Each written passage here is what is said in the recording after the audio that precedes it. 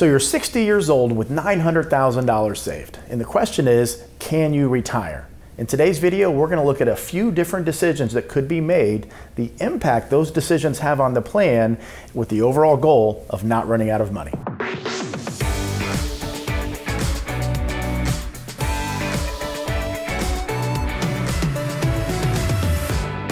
Hi, I'm Troy Sharp, CEO of Oak Harvest Financial Group, a certified financial planner professional, host of the Retirement Income Show, and a certified tax specialist. In today's case study, we're going to look at a situation that's not too dissimilar from what we normally encounter in our day-to-day operations here at Oak Harvest Financial Group.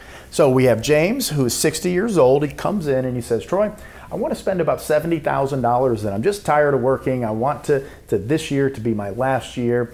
So I want to spend $70,000. I think I'm going to live to about 90 years old. Pretty good health, and I want this $50,000 to increase with inflation over the course of my retirement. But for the first 10 years, and what I hear you talk about in this go-go spending phase, I want to spend an additional $20,000 per year, bringing that first 10 years of spending up to $70,000 per year. And then that go-go spending goes away, and then we have the inflation-adjusted $50,000 to plan for from age 70 to age 90.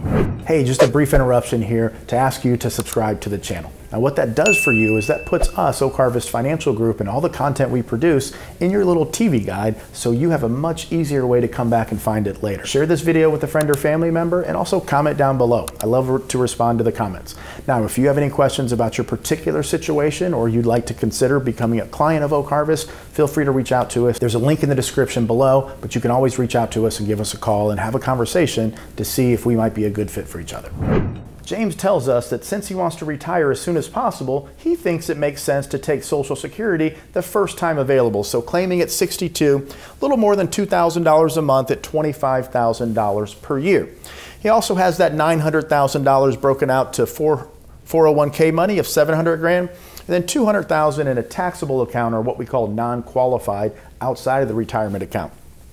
Very important to point out here that the tax characteristic of these two accounts and the investments inside them, and the interest and dividends and the withdrawals from them, are taxed differently. So that's part of an overall tax plan. Now, James also has a home that's completely paid for and worth $600,000, but he's told me that I don't want to use this to fund any of my retirement goals. I've lived in this home for a long time. I want to stay in the home, but we know from a planning perspective that we do have that in our back pocket if it's needed down the road. So James's total net worth here is about $1.5 million. Looking at the paid off home of $600,000, the $700 grand inside the 401k, and the $200,000 of non-qualified or taxable account assets. Now, as part of the process to understand where someone is and where they're trying to get to, we have to understand how is the portfolio currently allocated. So James tells us that, Troy, I know I've wanted to retire, so I've been investing aggressively and trying to get ahead of the game. But here we are in 2022, and the markets have pulled back some, so that double-edged sword is starting to kind of rear its head. But we see James is 93% stock. So one of the questions that we have from an internal planning perspective is, if we keep this same level of risk while we retire and start taking income out of the portfolio, what does that do for what we call the risk capacity, or the portfolio's ability to take on risk while distributing income in the retirement phase? So we have to look at the guardrails. And guardrails are essentially a statistical calculation of probabilities of the portfolio returning this much on the high side in a good year and this much on the downside in a bad year. If these guardrails are too far apart and we're taking income out, if we run into a bad couple of years that bump up against that bottom guardrail, well, we significantly increase the risk of running out of money. So part of the analysis of the planning is this an appropriate guardrail for this type of portfolio given the desired income level? So with everything we've looked at so far, the question is, if James continues doing what he's currently doing and retires with the desired spending level, the assets that he's accumulated, living until age 90, what is the probability that he has success?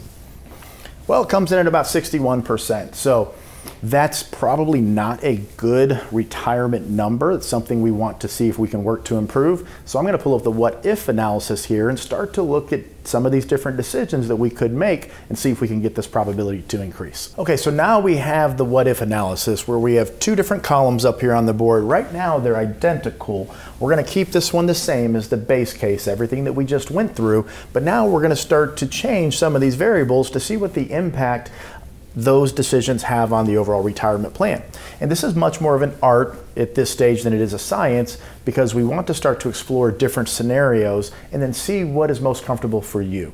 Once you understand the impact of these different decisions, you can take some time to kind of think about them, weigh the pros and cons, and now we're starting to work together to craft you a retirement plan that gives us increased probabilities of success, but also something that you feel very, very comfortable with. So the first couple of options we have, which are the most simple and usually have the biggest impact on the plan, is we can either work longer or spend less. So James says, no, I don't want to spend less. I have a specific plan. I want to get my RV. I want to travel the country. I want to play some golf. I've done my budget. I need to spend that $70,000 for the first 10 years. So the first thing we'll look at is the impact of working another couple of years. So I've changed the age here to 63 as far as retirement. The only variable we're going to change at this time. I don't want to change too many variables at once. I want to see the impact of different decisions, how they impact the overall plan. Okay, so that gives us a bit of an increase, but the next thing I want to look at here is Social Security. So Social Security is a very valuable source of guaranteed lifetime income. First, it's an increasing stream of income. It increased with inflation. But two, no matter what happens with the stock market, that income is always going to be coming in. So instead of taking it at 62 and having a significant reduction in the lifetime income that we receive, because I don't want to change spending, we still have the 50 and 20 in here. I want to change the Social Security from taking it at 62 to taking it at full retirement age. Okay, so changing the Social Security election date gets us up to 76%. We're definitely moving in the right direction here. After a conversation with James and he realizing that, you know what, I do feel really secure with that increased Social Security income, because if the market doesn't cooperate, I know I'm still going to have that much higher income later in life. So that would lead us down the road to say, okay, let's look at adding more guaranteed lifetime income. If we can get your baseline income to cover a majority of your spending needs, then we don't need the market to perform necessarily as well later in life. So now we want to look at the impact of adding more guaranteed income to the plan, which has the effect of providing more security later in life, because if the markets don't cooperate, we know we have a certain level of income being deposited every single month, no matter how long we live. So if you go to our website here, it's oakharvestfinancialgroup.com. We have up top an income rider quote, where this is constantly searching for the highest amounts of guaranteed lifetime income that are available in the marketplace. Simply input the variables here. So in Texas, age 60, IRA money, income starts, we're going to start looking at 7 years here. And I know the dollar amount I would want to put in, $300,000. The good news here is you can input any of these different variables. We don't ask for your information, so it's a calculator tool that you can play with on your own. Single life payout, and we get quote. Okay, so here's the output screen. We have all of these different companies over here. When you see the same company twice, it's because that company offers multiple different products with the same income rider. So an income rider is just an addendum or an attachment to a contract that guarantees, no matter what the stock market does, a certain amount of lifetime income based on the specifications you input. So about $33,000 here. So that's about 11% of the initial deposit, with that income starting in year 7. This is why we call it a deferred income annuity, because it gets a guaranteed growth to calculate a guaranteed lifetime income that you then would incorporate into your plan. So in this what if analysis, we come down here. I've already input it, so $300,000. And then we just calculate these scenarios. Okay, now we're up to 87% here. So now things are starting to look a little bit better. Let's make a couple of different adjustments here, because remember when I talked about the guardrails? That's too aggressive of a portfolio given the income need, especially in the beginning years. But now that we've added some deferred income into the plan, the portfolio's capacity for risk increases later in life. And all that means is, because there's so much income coming in, the portfolio can withstand a bit more volatility later once Social Security and the deferred income annuity kick on, because you're needing to take less from the portfolio. So let's make a couple more adjustments here. So after retirement, we don't want to keep the current investment strategy. Let's get a little bit more conservative here, go from an aggressive plan to something a little bit more conservative. And then, you know what? Let's also say, now that we're starting to move in the right direction, instead of retiring at 63, what happens if we retire at 62? Get you retired 1 year earlier than some of these other numbers. Okay, now we're at 83%, we're retiring at 62. I want to look at one more variable here because you may want to get a part-time job. James may want to be a starter at a golf course. Maybe he wants to work in the church and he can get $10,000 or $15,000 a year. Maybe he just wants to work 2-3 months out of the year. So the next thing I want to look at is, if we've done all this, now what happens if during this first 10 years of retirement, he decides he wants to work 3 months out of the year, or maybe just a part-time job and work 1 or 2 days a week. So instead of needing $20,000 per year, we just need another $10,000, let's say, from the portfolio. So really, that's only earning $10,000 extra in retirement income. He could do that driving Uber, many different choices there. You know what, I'm just going to decrease this. I'll leave it there. Now, with James deciding to maybe work part-time here to reduce that spending need in the first 10 years, let's see if we can also get him retired at 61. Okay, so now James has decided that working part-time, and hey, we're talking 10 grand here, so this isn't a lot of money. Now I want to see what happens if we go back to the original goal that James had of retiring as soon as possible at age 61. So we're going to change this back to his original goal, 61, calculate all scenarios.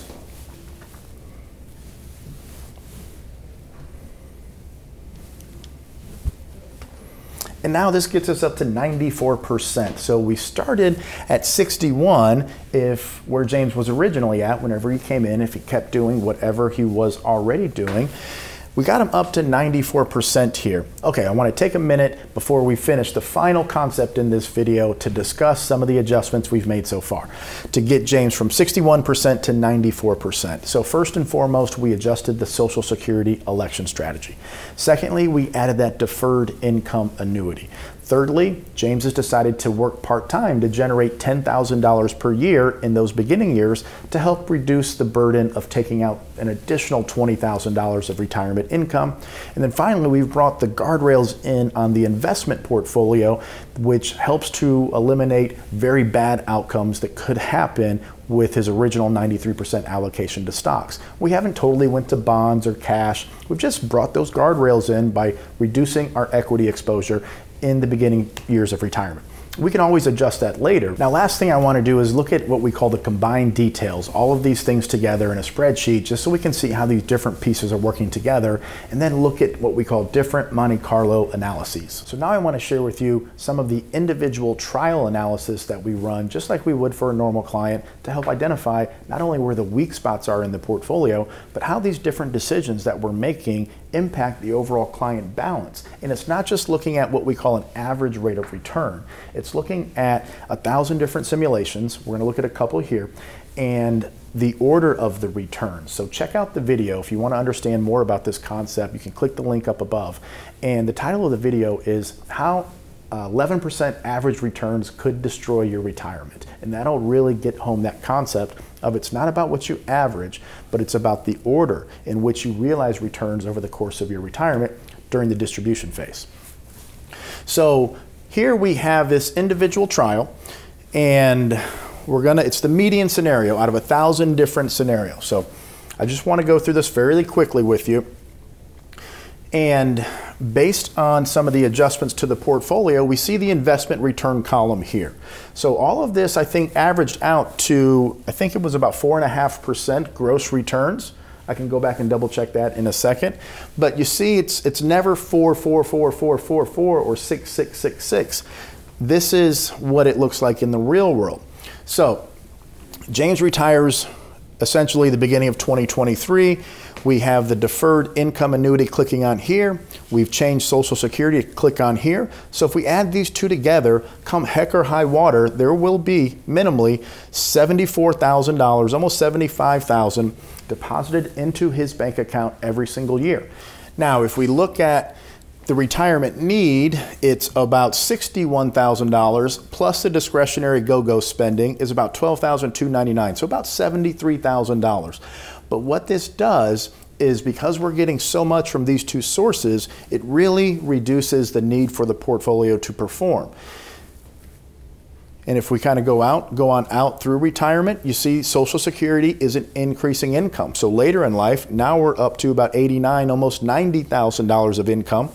And our $90,000 inflation-adjusted retirement income need is covered by the amount of guaranteed lifetime income that we have in the portfolio, which then allows our portfolio balances to stabilize because we're not needing it to support our lifestyle later in life. So this is just one example here, but we see the ending portfolio value, even though it spends down a little bit in the beginning years, okay, it starts to stabilize because the income provided from the decisions that we've made put us in a situation where we don't have to withdraw so much from the portfolio. Okay, so now I want to look at a different trial, and just to confirm here, the 500th scenario was an average of 4.6, but you saw the different order of those returns and how we actually got to 4.6. Okay, so if we slide this up here, let's assume it's a pretty bad scenario. This is going to, let me change it here, find a worse return. Okay, so this brings the average down to 3.05. And we still see in bar graph form here that the portfolio value still is stabilized, and it's primarily because that change in the Social Security decision and adding the deferred income annuity. It still puts us into that position to where if the market doesn't perform, we have enough income from guaranteed sources that we're not dependent on the stock market to provide us income in retirement, especially later in life when we typically are more conservative, and most people that I've worked with don't have the same stomach at 80 or 82 to stay invested in big market pullbacks as they did when they were 52 or 62. Now what I want to show you is the comparison to what we just looked at in the individual trial analysis to the original plan that came in at 61% with all the original inputs. So if James just wanted to retire, not go see anyone, make any adjustments, I want to show you what that looks like on the individual trial analysis. So remember, in this scenario, we kept Social Security at 62, no job, so the spending stayed at 70,000, 20,000 was that go-go spending. No change to the portfolio, so we still have the aggressive portfolio, which brings in the possibility of some pretty bad outcomes, and no deferred income annuity here to help stabilize the income generation later in life, as well as the volatility impact on the portfolio. So when we look at this, so here we go. James has a 900,000. You see we have none of the annuity income here. Social Security starts out at about 26,000 for him, a little more than 2,000 a month. Now look at the investment returns here. Because it's a more aggressive portfolio, the range, the guardrails are increased here. And then finally, the spending, we have the 50,000 plus 20,000 increasing for inflation with the go-go lasting 10 years. So in the first 10 years of retirement, we see things are going pretty well, even at this spending level, because we have some pretty good returns in here, even though we have a couple bad years. But what happens is the income, because of inflation, the income need increases later in life. And we see it really just takes a couple of bad years here, minus 21, minus 12. We go from $1 million to 755, and then it's pretty much all downhill from there. In this particular scenario, running out of income, except for Social Security, which is now only up to about $44,000 per year compared to the other plan with the deferred Social Security till full retirement age and the deferred income annuity. We were at, I wanted to say it was around $88,000 of income, not dependent on the stock market. Here we're only at 45 in the mid 80s, so that means we have to take more out of the portfolio, so it's more susceptible to bad returns later in retirement. Now the big takeaway here is this is what a good retirement planner does. It's not necessarily about the investment returns, it's about determining how much money you should have in the market, when you should take Social Security. We didn't even get into taxes here. Additional benefits could be provided through tax planning, but what you should do with taxes and identifying those spending goals and those needs in order to get you retired and stay retired, and then staying connected to this plan over time. That's what a good retirement advisor does. It's not about outperforming the market. It's about finding a plan that gets you and keeps you retired. Just a brief reminder here to subscribe to the channel. Now what that does is that puts us in your TV guide here on YouTube. So it doesn't cost anything, but if you subscribe to the channel, you can come back to us much more easily down the road. Make sure to comment down below and also share this video with a friend or family member that you think could benefit from what we're talking about today.